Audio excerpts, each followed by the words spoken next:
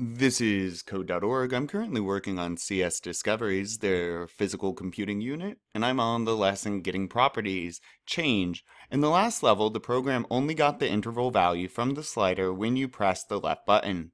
Sometimes, though, you'll want to change the interval of the LED as soon as the user chooses a new value. For that, you'll need Change Event. Ooh, cool. Do this. Look at the first event block in the program and find where it says change. Okay, so here's my event block on the interval change. Okay, got it. Inside the event block, get the interval value from the slider and use it to make the LED blink at that new rate. Inside the event block.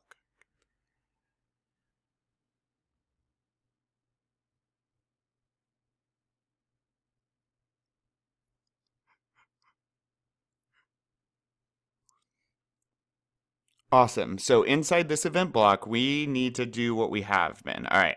I'm going to use a variable kind of like they did here. So inside the event block, get the interval value from the slider. So, right, like they did here. Variable. And it's declared down here, but we don't have access to that. So we can say interval again, because it's not a universal one.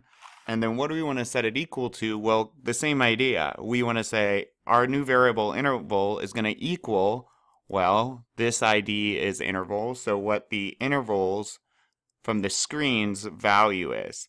So now on the event that the interval item, right, ID element changes, it triggers this function. This function creates this new variable interval because this interval is locked in this function. Nothing else over here sees it. So it creates a new variable interval. It looks at the interval and grabs its value. And then what we're going to want to do is to change the rate. Yep, so it's the same thing. We're going to make the LED blink.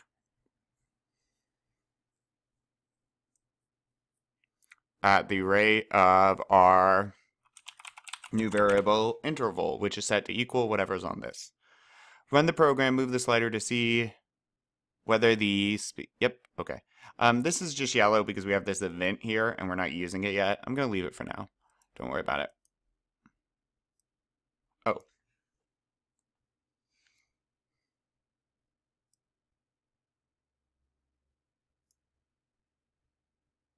Yeah, slow.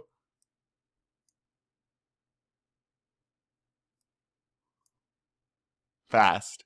That's cool.